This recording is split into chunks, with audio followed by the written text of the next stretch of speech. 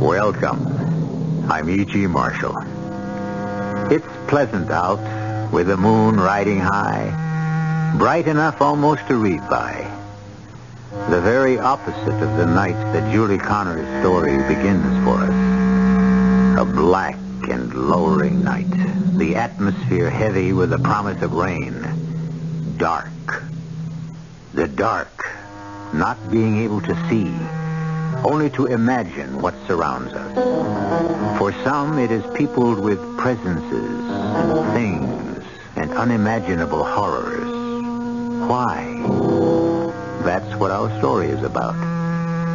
It begins as we listen to Julie move and moan in her sleep. Our mystery drama, The Dark Closet, was written especially for the Mystery Theater by Ian Martin and stars Fred Gwynne. It is sponsored in part by Buick Motor Division and Sign-Off, the sinus medicines. I'll be back shortly with Act One.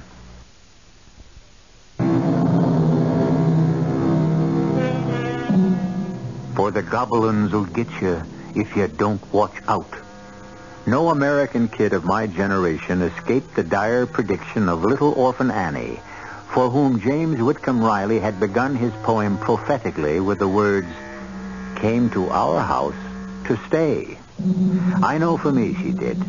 I can still remember the little boy who went to bed, and when they turned the covers down, he wasn't there at all. Or the little girl who says, "Two great big black things a-standin' by her side, who snatched her through the ceiling, for she knowed what she's about. For the goblins will get you if you don't watch out."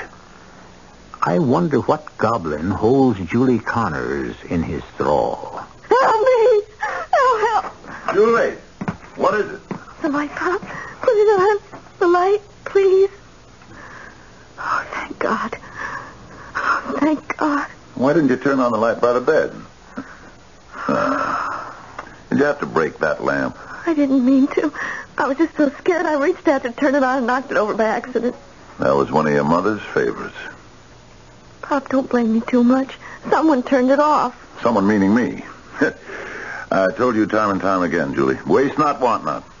I looked in here when I got home and you were sound asleep. Lamp still lit. I only keep it that way this time of year when it gets dark so early. Just till I know you're home. Huh? Why? What are you afraid of? And you don't have to go to bed so early. I got nothing else to do. Oh, we're in town. You got the television. I'm tired of that old tube, living other people's lives. I want to live my own. Yeah, time enough for that. I'm 17, going on 18. All the more reason you don't need lights on when you're sleeping. And stop having those nightmares. I reckon that's what it was again. Huh? Another one of them? Yes. What? Doesn't matter. Huh? Then I'll say it for you. The boogeyman again, I suppose. I swear, I don't know what I'm going to do with you, child. Child! That's the trouble. That's what you ain't anymore. Except in half the time you act like you was one. Maybe it would help, Pop, if you stopped trying to treat me like one. You think you're not? I'm in my last year of high school. And I've been keeping house for you ever since, Mama. We won't talk about your mother. Okay, Pop.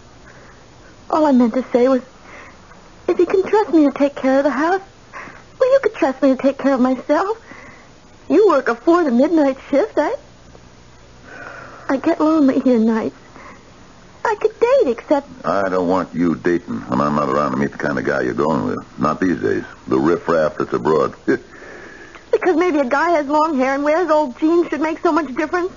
On the farm, all we wore was jeans. I just don't want to see you running around with trash. You was always a rebel, Julie. Don't try to be one here in the city. Think of your ma. That's the way you ought to turn out. Except that she... Can't you ever forget Mom? What? I mean, try to hide her away in the back of your mind. Like we all have to. And just think of today. Yeah, I can never shut your mother away. Yeah. I just wish you could learn to live like her. Make your peace with the world. Then maybe you could shut out these dreams that hurt you. Yeah, and hurt me, too. Maybe if I just had a little more freedom. In a couple of months, you'll be 18. I have no control over you then. But until you reach that birthday, I will not let you run wild like all the other kids. I promised your mother that before she died. Why don't you trust me, Pop? Leave me to make my own decisions. I can't. I promised Mary. She wanted only the best for you. She isn't here to find it for me anymore. Let me do my own finding. No, by heaven. I give my word, I keep it. Tim Sadler's asked me for a date tomorrow night. Yeah? I don't hear good things about him. You mean I can't go? I mean, you better not. I have 6 months left to bring you to your mother's image. I will do everything I can to make you that. But about your dream. Forget it. It doesn't matter anymore. I was just being a child, and I know it. I can see that it's time for me to grow up. Good night, Pop. You need your sleep. Me too. Yeah. You sure you're okay? Don't worry about me. Sweet dreams. Yeah. Well, any left for me. I just wish I could make sure there's a whole lifetime on my head for you. Well, I'll turn off the light. No. I'll get it. I have to go to the bathroom. All right, then. Pop, Huh? I love you. Sure. All right. You know how I try to feel, Julie. It's just since Mary, yeah, there isn't much to give. Good night. Good night. Even when she was alive, there wasn't much for you to give. Oh, God. Will the daylight never come?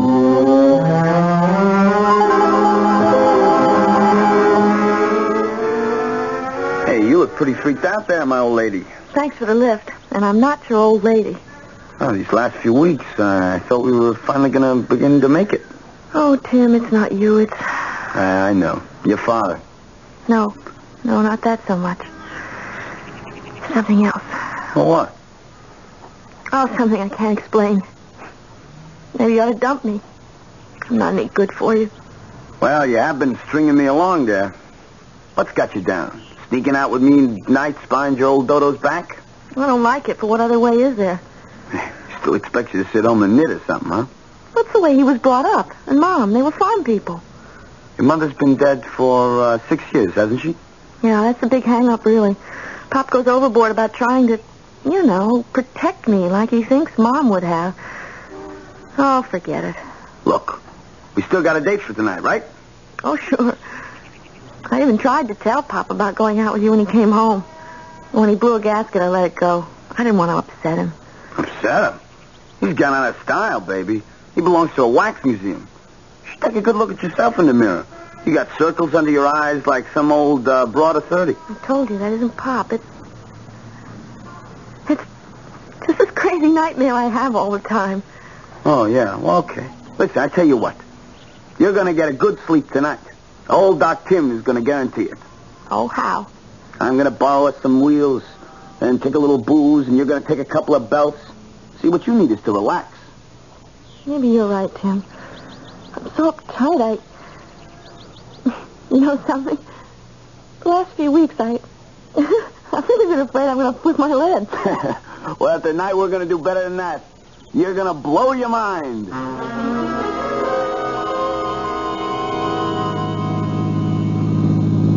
Gee, where'd you get a car like this? Presto, presto, jingo, bingo, Marvel the magician. I wave my magic wand and... Well, you've been drinking. How could you tell? Hey, open the glove compartment. Oh, fizz of liquor. Where'd you get that? It's all in the family, kiddo. Where my old man pours it down, he'll never miss one bottle here or there. And the car's my Uncle Joe's. Go ahead. Take the bottle out. I don't want any. You shouldn't have any more. Oh, come on. I'm just putting you on. I only had one little drink. And as I remember, you promised you were going to join me. Okay, why not? Right out of the bottle? I got no glasses. Okay, here it goes. Hey, it's almost empty. Did you? No. I didn't dare sneak a full bottle. Go ahead. Come on, kill it. No, I just want a small sip. Where are we going? Starland. Live it up big. All the rides, the games, the disco. Fine liquor, Starland. What are you going to use for money? That is no problem. What are we slowing down for? There's a liquor store up ahead of you. Oh, why don't we forget it? I don't want any more. Baby. Don't you remember tonight's the night we're going to open up your skull and let all those little men out? You just keep it running. I'll be right back. The street is so deserted. Oh, yeah. Turn on the radio. Keep it company. Okay.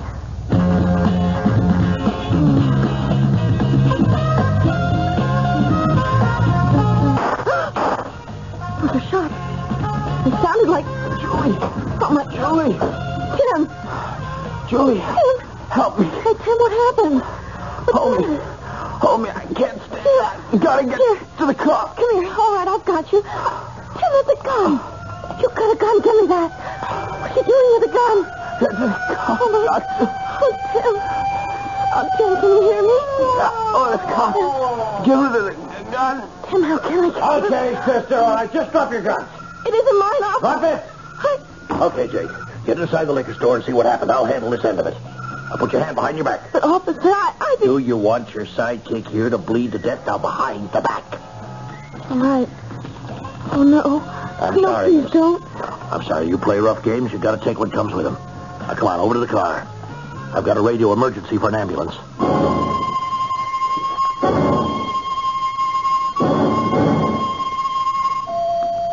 Well, Dr. Sarah Browning, what are you doing here this time of night? Well, I'll tell you, Reverend Samuel Pryor. I've been called in as a special consultant on the shooting case that was brought in. Oh, you mean the boy killed the liquor shop owner? Mm-hmm. Mm-hmm. Well, he doesn't need a psychiatrist, Sally. He's more apt to need me. They've had him in OR 2.5 hours already. He's not my patient. The little girl who was with him. Well, they took her back to the station house for questioning. And to lock her up. Only she didn't stay locked up. There's a Sergeant Lawrence on the way back here with her. Oh, I guess they're here now. Let me go, please. Miss Connors, just you calm down now. If you'll only talk quiet. I'm not saying anything until... Oh, you're not going to lock me up again. This time I will bust my head wide open. I won't let him get me. Of course we won't let him get you, whoever he is, Julie. This is a hospital. You're perfectly safe. Now, aren't you being foolish? How do you know me? Who are you? I've been expecting you. I'm Dr. Browning. Oh, sure. The head doctor. Well, don't figure on putting me in any padded cell. Because if you do, you'll see the biggest wingding yet. No padded cell, no keys. You'll have to be confined to your room, but you don't have to close the door, and there are 2 big windows. Honest. Well, then what? It's late. I want you to get undressed and get into bed. Then I'll give you something to help you sleep, and while we're waiting for it to work, we'll talk a little. Nurse, will you show Miss Connors to her room? Miss, do I have to have these? Sergeant, does she have to be handcuffed? No, if you don't think she needs them now, Doctor. No, I don't. Okay. Oh, thanks, Doctor. You go with the nurse and the sergeant. I'll be up in a moment. I will. For you. Well, looks like you just made a friend. Yes, and I need you, Sam. Could we go to my office for a moment or two? Something's haunting that child. Something beyond tonight. You talked to her earlier. Maybe you can give me a clue to who her private boogeyman is.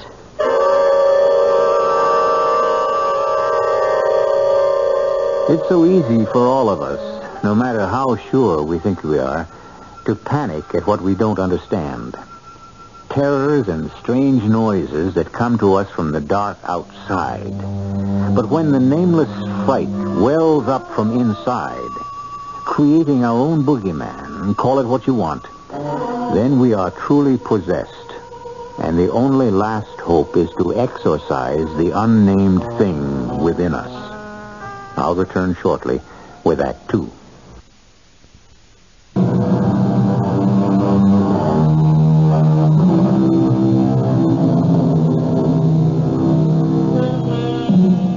Exorcism is a convenient, old-fashioned word. It conjures pictures of the damned or possessed writhing under the influence of some foul demon. It once was the sole province of the religious, and even in modern terms, still is. But it is well established by now that the psychiatrist is equally important. And church and medicine work as partners, like the Reverend Sam Pryor and Dr. Sarah Browning. So the police want a psychiatric evaluation of Julie Connors. They were holding her for bail and locked her in a cell, and she went berserk. Did you see the bruises on her forehead? I did. Claustrophobia? Apparently, but that's for later. The point is that even if it is bona fide, it's only a symptom, not a disease. What worries me is less the girl than the father. Oh, what's the matter with Mr. Connors? What kind of father abandons a 17-year-old girl who's never been in any real trouble to face jail before she's been found guilty? Well, she's a suspected accomplice in the murder of a liquor store holdup, or even the murder.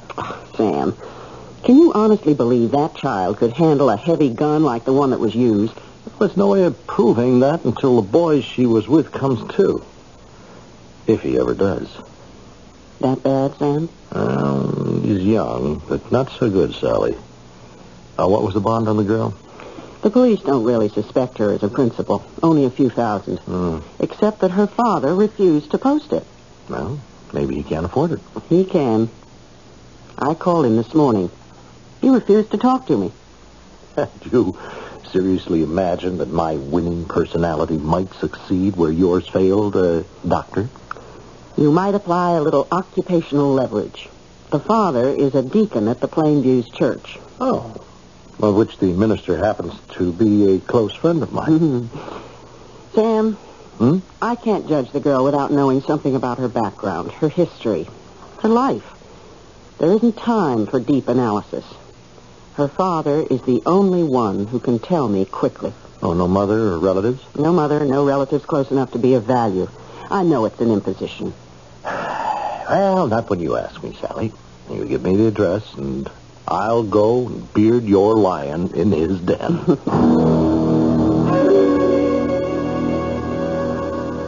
Hello, Julie. Oh, it's you, Doctor. How's Tim? He's still in the recovery room.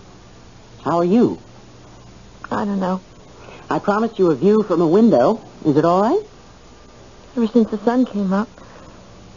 Trees and shrubs, flowers, and green rolling out as far as you can see, just like the farm was. The farm? Where I grew up, before we moved to the city. About 1,000 years ago. Or maybe 5,000. Okay, Doc, what do we start with? The lie detector? Don't fight me, Julie. I'm on your side. Do me a favor. I guess I owe you one, getting those handcuffs off of me. So I'll trade. Just tell me the truth. About everything. Good, bad, indifferent. Just all the truth. That's what I'm after. You don't ask for much, huh? When I was a little girl, my father used to say to me, Sally? Sally. Well, my name's really Sarah, but I always hated it, so I got to be called Sally. Anyway, Pop... Oh, that's what I call my father. Anyway, Pop always said to me, don't do a power of wishing, Sally, because the Lord's too busy to come through for everyone. But if you do wish, always wish big. So that's how it is with you and me, Julie. I'm wishing big. You'll tell me everything. Gee, Doc. Oh, what's the difference? What have I got to lose?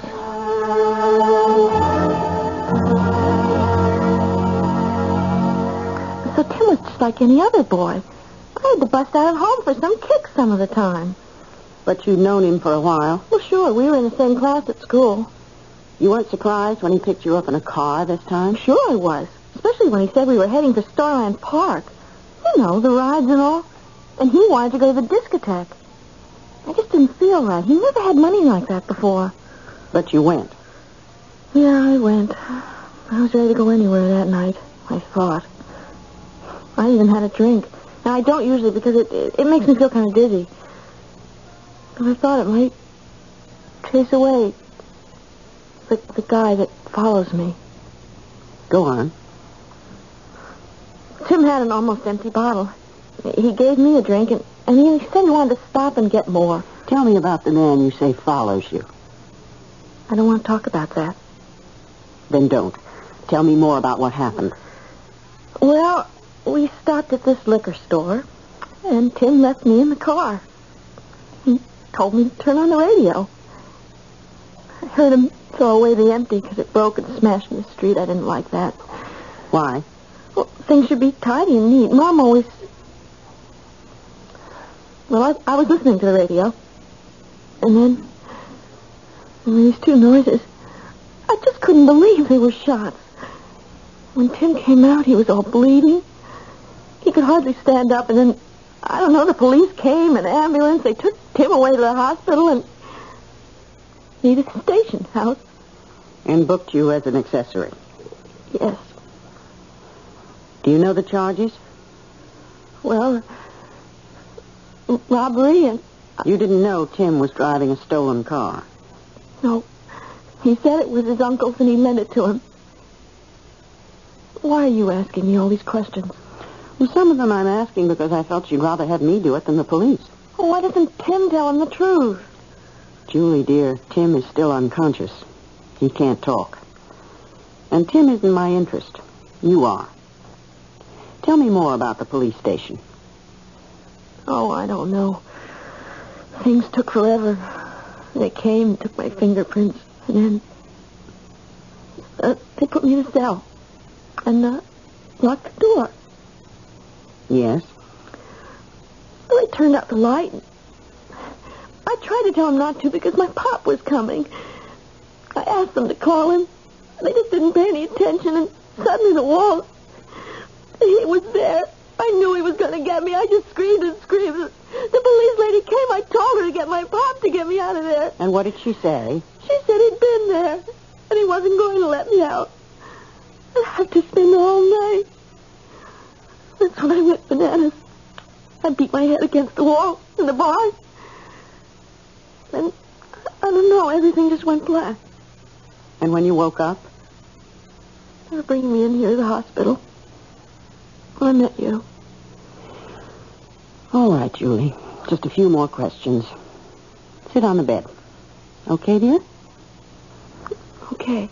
Why don't you just lie back? That's right. Look, I know you've been through a bad time. A jail would scare the daylights out of me. But why would it drive you up the wall the way it did? Because it was just like when I was a kid. And I'd get locked in the closet. To punish you? Yes. Who? Who what? Who locked you up? My mother. And inside in the dark you were terrified? I always thought I'd choke. There wasn't any light. You couldn't see. The walls. You could just feel them. You could feel them moving in. I closed my eyes. I always hoped my own private dark wouldn't be as scary as the other. And the other would come. The other? First I could hear his breathing. Oh, his voice. Oh, terrible whispering sound.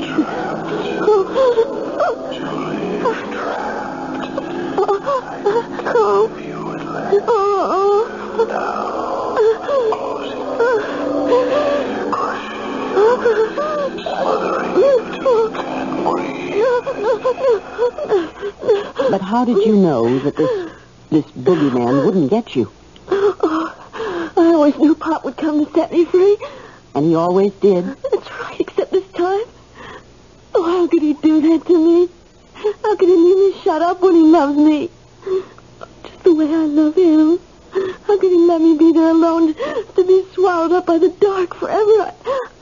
All right, Julie. It's going to be all right. Don't worry, we're going to get you all straightened out. Oh, Dr. Browning, I'm so afraid. We're all afraid, Julie, of so many things. If I asked you to call me Sally as I called you Julie, would that make it easier? Oh, you're so kind. I do trust you. Whatever you say, but I just want my Pop. I know you do. Sally, please, don't let him walk away from me. If he did, I couldn't live. You don't think he really will, do you?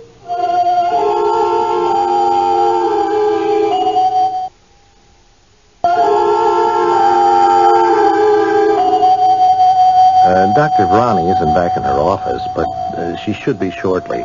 We can wait for her there. I don't know why I was talked into this, except that you and my past are good friends, Reverend Pye.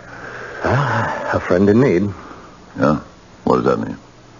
Something we all need on particular occasions, but really all the time. Yes, this is Dr. Browning's office. I can't imagine going to a woman psychiatrist. Oh, neither can I. Huh? Why, because you're a minister? No, because I don't need one, and my collar, you must remember, makes sex immaterial. Yeah, of course. Whatever criminal aspects this case involves can scarcely touch your daughter. She was, by all evidence, she was an innocent bystander, except for the impetus that, drove her out of an empty house and involved her. What are you trying to say? I'm not trying. You see, I've discussed this case with Dr. Browning, and we are both in agreement. Your daughter is possessed by a malignant spirit, something beyond her comprehension or ability to handle, which has driven her into a horrendous situation. One innocent man's death and another possible one. The young man was the instrument of the first. But where does your daughter's guilt lie? Or has she any real guilt at all to bear on those young, shaken shoulders?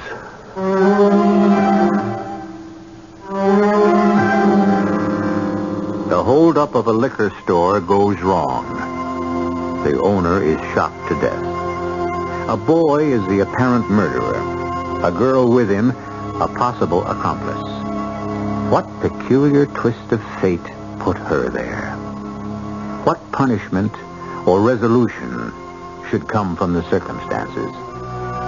We will leave you to judge that after I return shortly with the third act.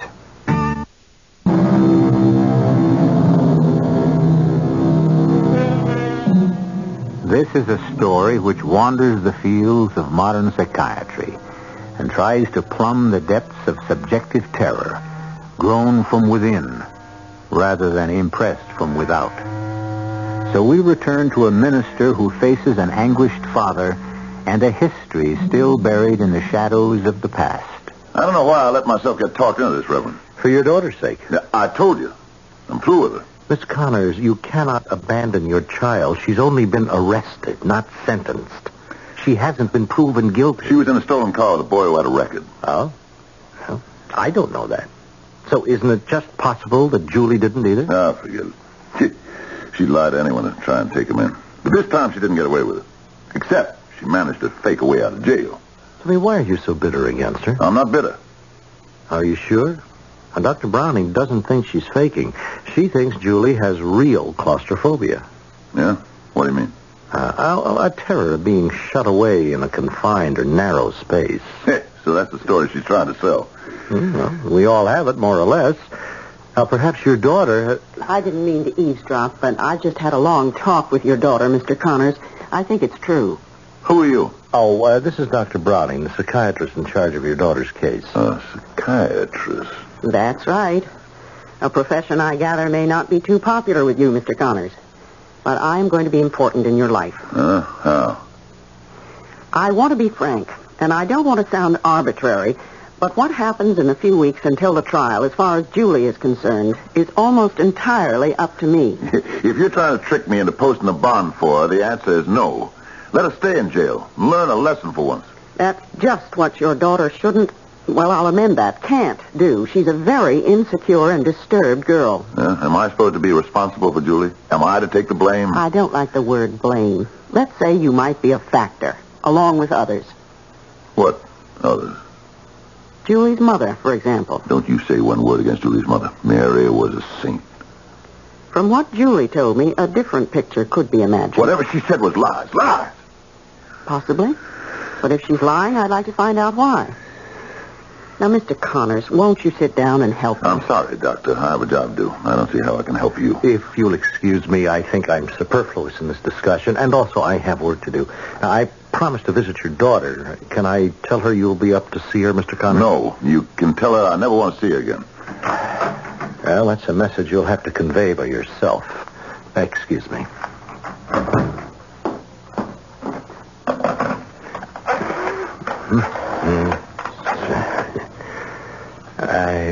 Reverend Pryor. Is this intensive care? Yes, I want to ask about Tim Sadler. The boy who was shot in the holdup. Ah, I see. Well, if there's any change, I'll be on 4:50. Would you notify me, please, immediately? Yeah, thank you.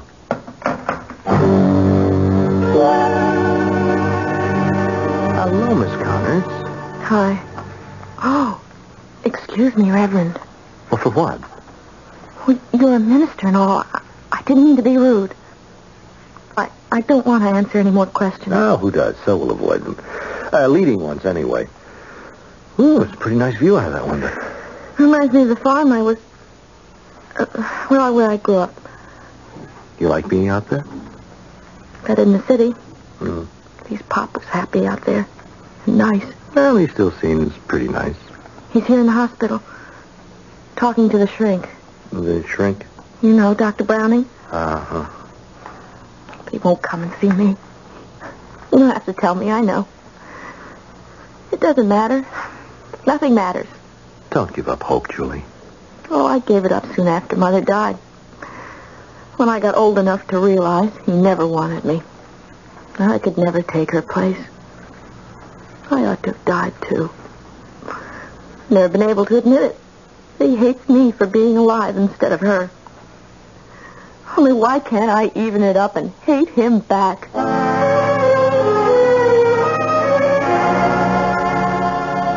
And I don't mean to pry, but you did love your wife very much, Mr. Connors. My life began and ended with her. She returned that love. Oh, yes. Mary loved me.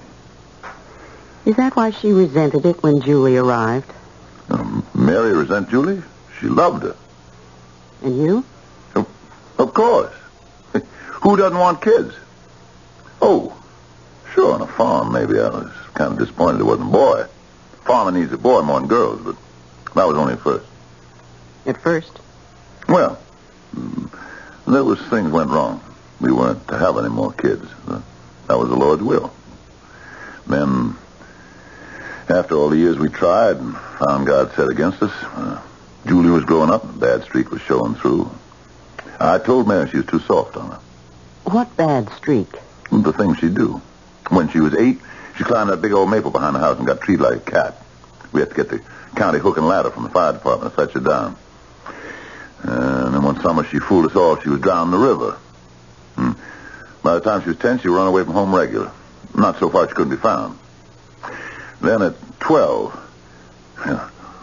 I swear I couldn't blame them. The boys came swarming around. I tell you the truth, she was lovable and damnable to handle, Doctor. And your wife tried to punish her somehow. Or at least control her, so she took to locking her in the closet. Who told you that? Why, Julie. That was what she said? Yes. Damn. If now you don't see what a liar she is. Someone had to punish her. Now, I was the one who locked her in the closet. Oh, I see. But you were always the one who came back to let her out. Up till now, Doctor. But I'm not bailing her out anymore. As a father or a bailiff. This time she brought her whole problem. And she can stay in the closet for good. Mr. Connors, I want you to listen to me. No, ma'am. You can take up for Julie all you want, but you ain't going to change my mind. I'm not taking up for Julie. I'm taking up for both of you. Huh? And I'll thank you not to call me ma'am. I am Dr.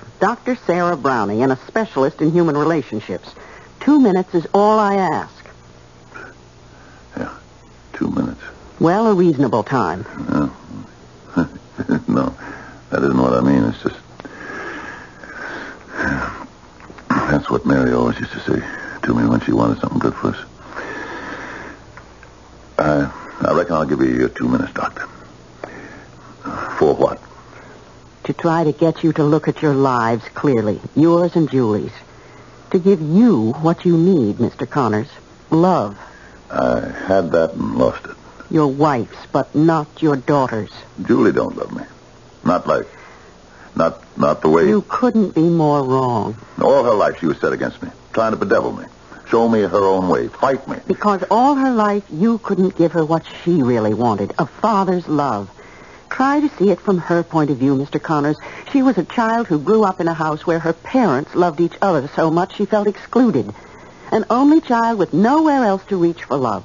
But Mary loved her. Well, of course, a girl takes her mother's love for granted.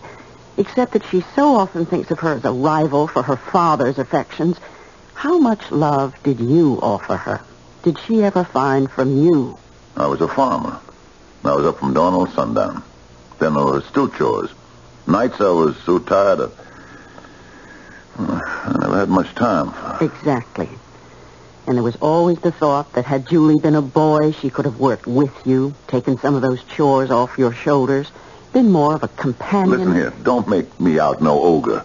Maybe some of the things you say are true, but Julie didn't have to act up the way she did. That's just the point. Of course she did. She was trying to win your love the only way she could. Or at least attention.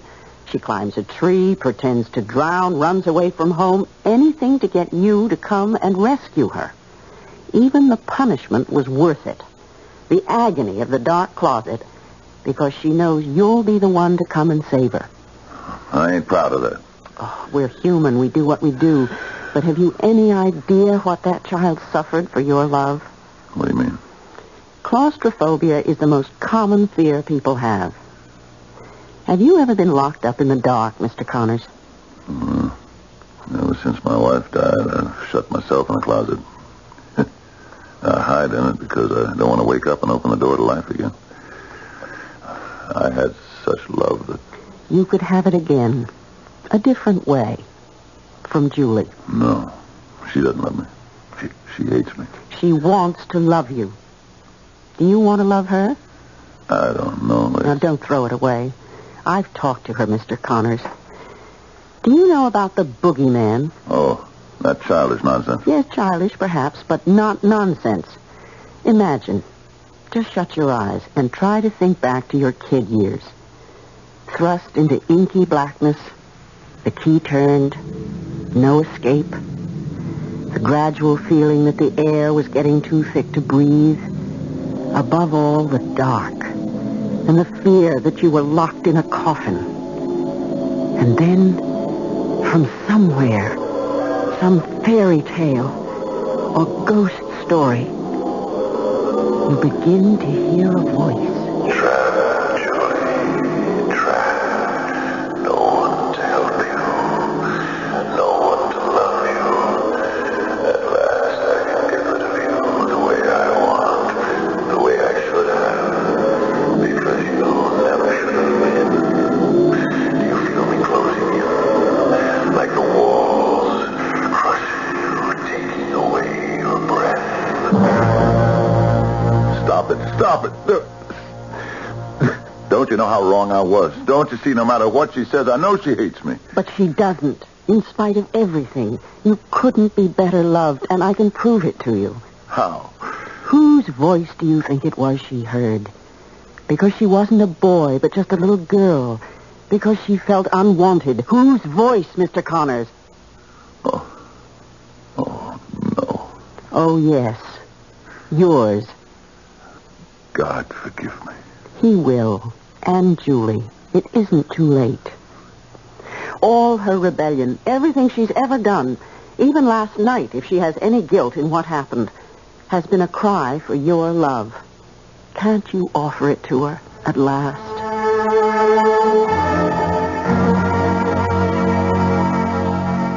Pop. Julie. I thought you'd... I never thought you'd come. Yeah. Well, about time. I didn't rob anybody, Pop. Honest, I didn't. I had no idea. It doesn't matter, hon. All I know is you're released from the hospital and you're getting dressed.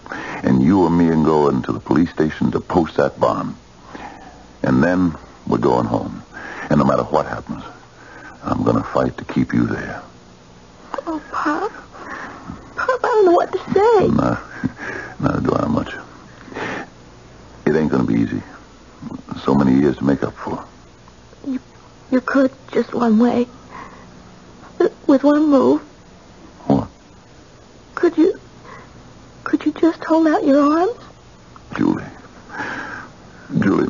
my little girl. Oh, Pop, all my life. Just this. It's all I ever wanted.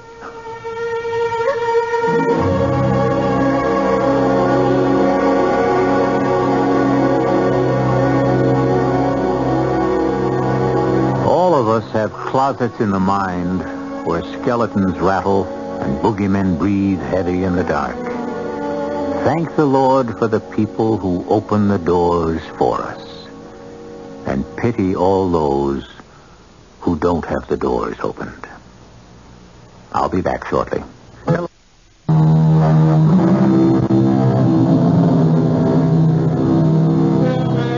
Well, Julie and Seth Connors made their peace the hard way. Perhaps this time it will stick. At least there won't be any more dark closets. Life is too full of them. And the trick is to find out how to open them. The key is easy to find, of course. It's something very simple. Love. What the real trick is, however, is to be able to give it to the right person. Our cast included Fred Gwynn, Jada Rowland, Christopher Tabori, Francis Sternhagen, and Earl Hammond. The entire production was under the direction of Himan Brown. Radio Mystery Theater was sponsored in part by Uncle Ben's Long Grain and Wild Rice and Anheuser-Busch Incorporated, Brewers of Budweiser. This is E.G. Marshall inviting you to return to our Mystery Theater for another adventure in the macabre. Until next time, pleasant dreams.